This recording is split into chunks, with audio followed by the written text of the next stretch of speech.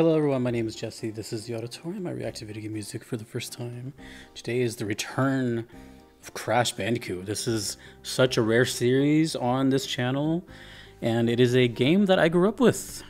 I played 1, I played 2, I played 3, I played Crash Team Racing, and I played Crash Bash. That was my last, pretty much the whole like Naughty Dog era, and I guess Crash Bash, which was not. I'm pretty sure that was like Eurocom. So that was the last time I played Crash or experienced Crash. That was 24 years ago. Yeah, but you know, I still remember Crash like to this day. I just remember going everywhere, the wacky noises, all the death animations that he had. He has like hundreds of death animations. And of course, the iconic soundtracks from Josh Mansell, like the marimbas and all this tropical stuff. This is the Wrath of Cortex. I'm not sure when this came out or what console or anything, and don't know who the composer is. But we're going to be listening to Seashell Shenanigans and Crashes to Ashes from the channels Foul 059 and Rabbit OST, requested by Pepita. It's an interesting picture here with this like opacity thing. Yeah, so I don't know. I know Crash has gone into very many different types of games, kart racers. I don't know if this is like a traditional behind-the-back platformer or something, but we'll see. I have not experienced any of the Crash worlds since the year 2000, so I think I reacted to like one song from another Crash game. I think I did. Anyways, this is Crash Bandicoot: The Wrath of Cortex. Seashell Shenanigans. I'm excited.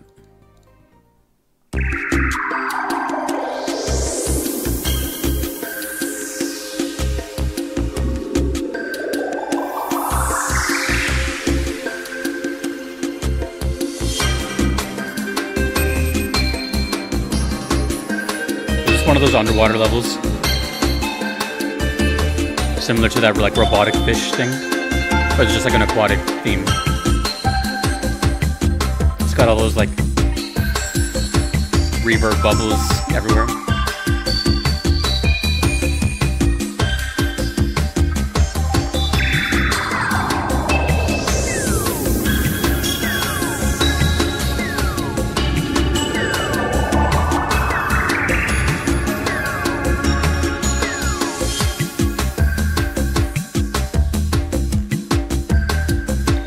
Yeah, like bubbling kind of.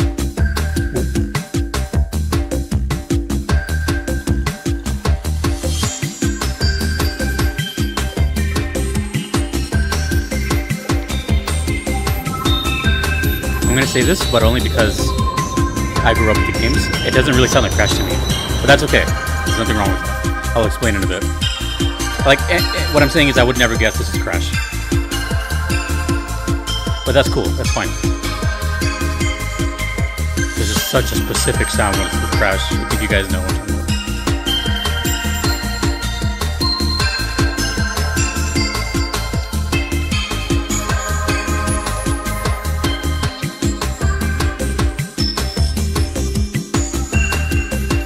I've been so curious about music from Crash. Like, this was a long time coming, me hearing this right here.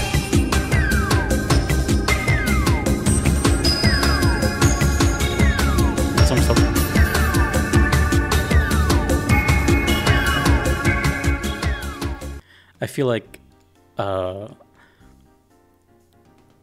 the episode I made on aquatic vibes for VGM songs, that would fit perfectly in there. I mean, I'm guessing the song is called Seashell Shenanigans. Although, maybe that's more of a beach. It felt a little darker than a beach to me. It actually felt like underwater. I'm directly connecting it to, in my head, to the like Crash 3 warped levels where you're underwater and it's a side scroller and you got this robotic fish, like that kind of dark under the ocean kind of. That's what I was envisioning. Now I really want to like say here just how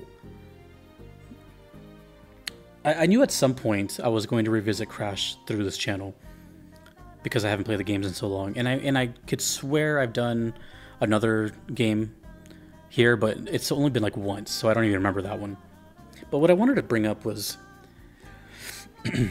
the iconic sounds that Josh Mansell like came up with.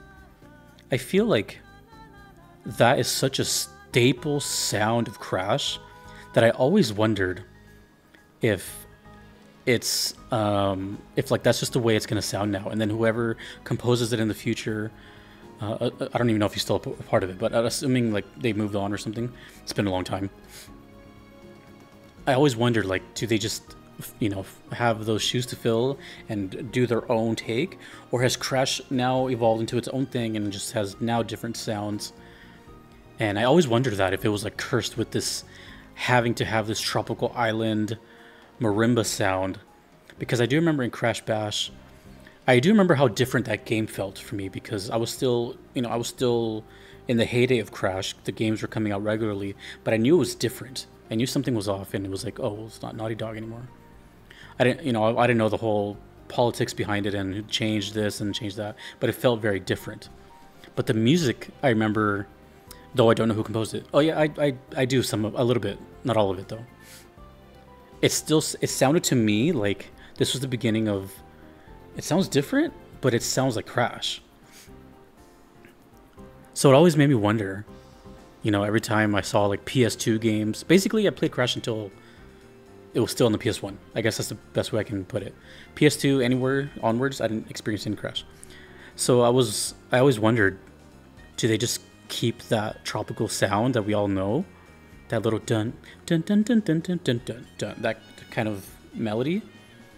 And this is the first time that it doesn't sound. So when I say it doesn't sound like Crash, it's not any disrespect. It's not like that doesn't sound like the Crash I know, not my Crash. You know, it just doesn't sound like it. And that's because I have context. It's so rare for me to have context, but I grew up with those games. You know, as they were happening, as the popularity was growing, as seeing the commercials with the big mascot and him screaming his microphone into, you know, it was like a big deal. Crash was like the mascot of the PS1, at least to me. And the games were fun. They were cool, challenging, and full of humor. And he didn't even talk. You know, he just went, whoa.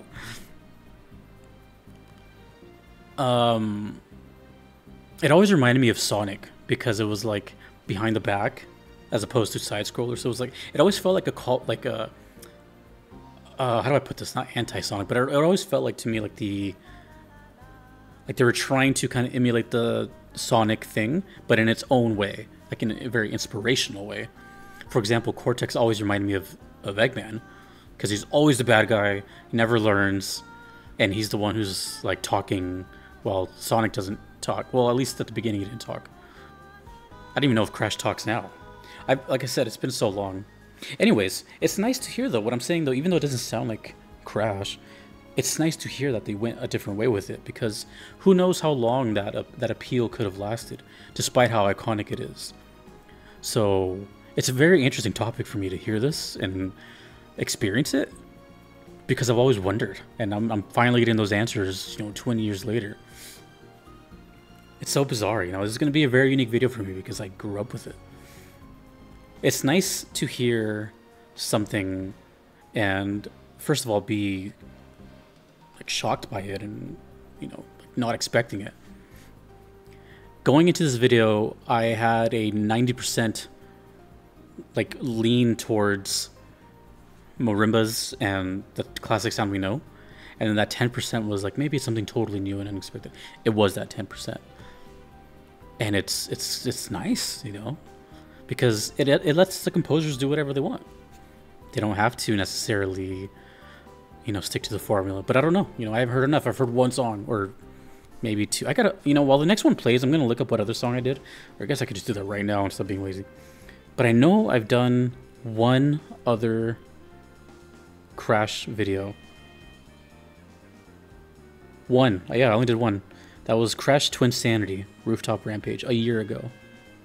Do not remember that.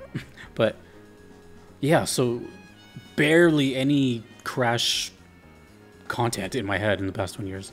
But I hold this series very dearly. Anyways, we're going to move on to the next one. I'm guessing that's just a very aquatic stage. Is there any information on this? Nope. No, there's not. Oh, wait, hold on. It was 2001. Damn. Whoa. 2001?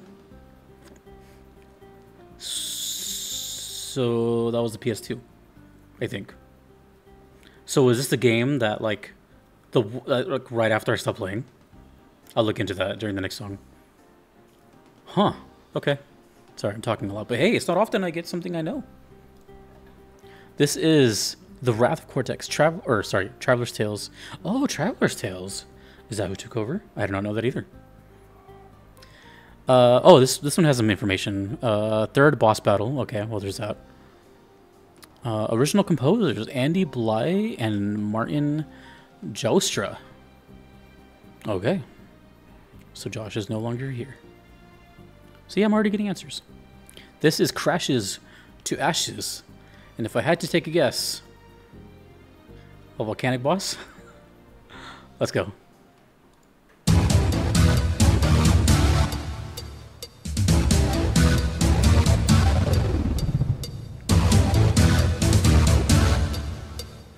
I'm not going to say anything until the song is over.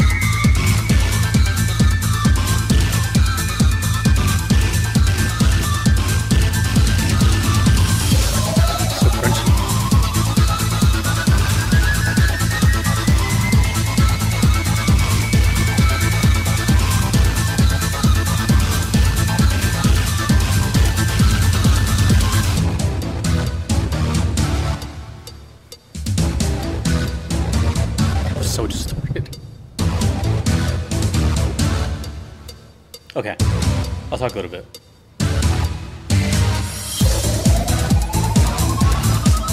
I mean, it's closer to the sound I know now. It sounds like those futuristic levels in 3. But that right there, that sounds like the futuristic levels. A couple of things. First of all, new mask? That's the first thing I noticed. Or is that Aku Aku? Hold on, I'm looking at something really quick.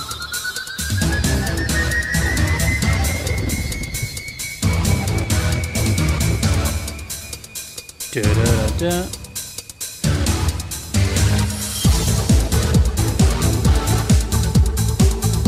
Yeah. Oh, that's so weird. Wait, what? Did I have it backwards?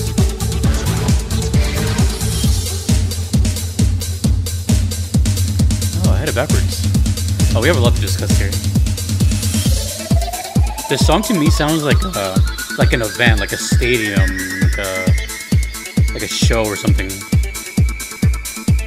Like monster trucks or something. I don't know how else to put it. Yeah, it sounds like an intro for someone coming in, like, and now introducing in this corner.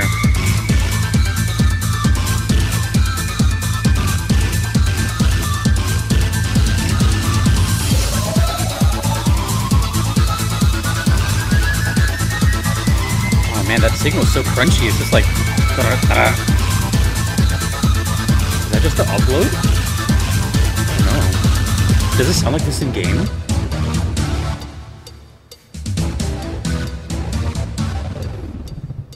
I just noticed the cowbell. Why have I just noticed the cowbell right now? So this is kind of what I was referring to as, like, do they keep the formula of the prior games? This one sounded to me more like Crash. And again, that's not like I liked it better or liked it worse. I'm just speaking like as someone who's played the first 5 games. That I would recognize even if I didn't see this image or anything. I would actually guess that's Crash. That sounds pretty close to Crash, you know, like very heavy melodies that are very memorable and kind of cartoony. The whole thing about Crash is that it comes off as like a slightly mature cartoon, maybe for like you know how people rate, like cartoons have ratings and stuff. I would say from like 10 to, I don't know what the demographic is. I'm sure everybody plays these, by the way, but I wonder what the original intention was, because the music to me for Crash has always sounded from like someone who's like 9 to like 15, 16 years old, that kind of thing, I guess. I don't know why I feel that. It's just kind of popped in my head. Maybe because that's when I played them. I don't know. So a couple things went into my head. I was like, oh, is that Aku Aku? And then I looked it up, and I'm like, wait a minute. Aku Aku was the good one, and Uka Uka was the bad one. And then I got confused really, really hard for a second. I'm like, wait a minute, have I had that backwards my whole life? Because to me, when I hear Aku Aku, I think evil. Correct me if I'm wrong, which I probably am now.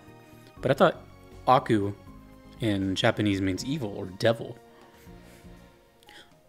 Or it's just a coincidence and has nothing to do with like a Japanese inspiration.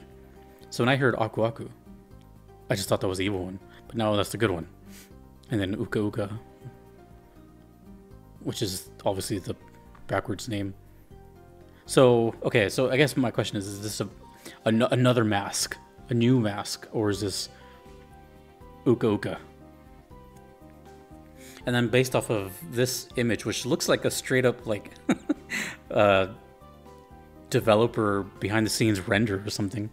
This has to be the boss in question. I don't see the name of the boss, but it looks really cool. It looks on brand with the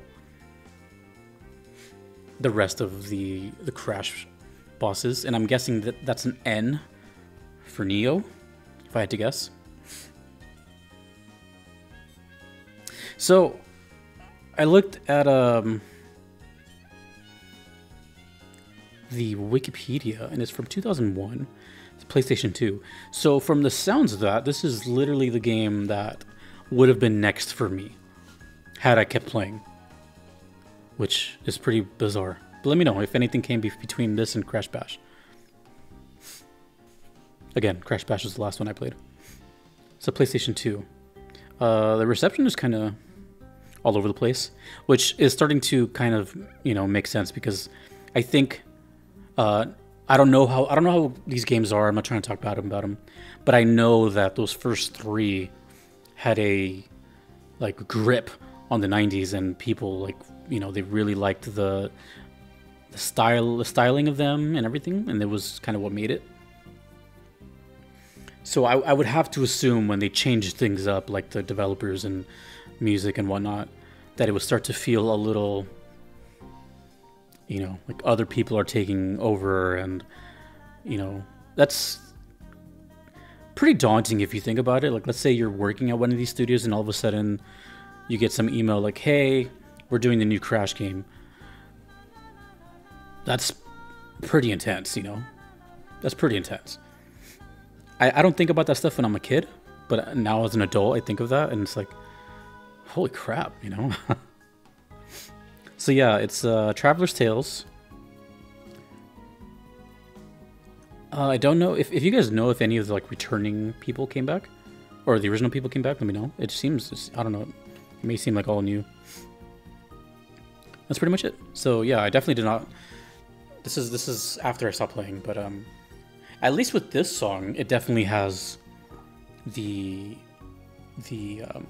formula I know for Crash, which is cool. So that tells me that the soundtrack is actually pretty varied, which is great, you know? I think that's the one cool thing about video game music is that I've noticed is no matter how bad or good a game is or where it goes, soundtracks almost never get like talked bad because music is just awesome. So, I mean, yeah, I guess there's bad soundtracks out there. I don't know. Wow, that really like stopped me in my tracks. What are considered like bad soundtracks? I don't know. You know what I mean? Either way, what I'm saying is like generally, especially for watching this channel, VGM is praised regardless of the product it's attached to. You know what I mean? It's just funny how that works. Like, you know, we could talk about everything else, but don't talk bad about the soundtrack. we baby the music because I mean it's doing a lot. I don't want to get into a whole thing about video game music, but it's keeping the game alive. Otherwise, it would just be sound effects and grunts and you know. But from what I heard of these two songs, my first experience with the Wrath of Cortex, it sounded good. It sounded like Crash, and it sounded like something new. And hey, you know, whatever was going on at the time, it's a whole new console. It's a whole new development team. That sounds pretty intense. So, oh, and the last thing I was going to say is I have a feeling that this song right here was requested based on my latest fire video that I just made for VGM Vibes 5. And since the whole talk of like fire, volcanoes, and lava came to be, maybe the requester just kind of like, it just popped in their head. That's just a guess. We'll find out when they comment. Which is funny because the last song had to do with water, so it's like we hear two elements. Anyways, cool. Let me know more about this game. Did you play it? Did you play the game as I did? Was this game cool? Maybe. Here's another thing. One thing I'm very curious on is the people who didn't experience those original games. Because games are so broad, this could have been someone's first Crash, and maybe they became a huge Crash fan after this. And then worked their way backwards or something. You know, I'm always curious about that. The other generations. Okay. Is there anything else, Crash, I'm forgetting? Because I don't get to talk about Crash. The only thing I can think of is I know there's like been a resurgence lately with the remakes and stuff, so that's cool. It's nice to see Crash in HD. I can't think of anything else. Great series, and I grew up with it, so it's like it's very meaningful to me. But it's so rare that I get to talk about it that it's just now that I'm getting to talk about it, it's like, what do I say? My whole life has been a lie with the whole Uka Uka thing.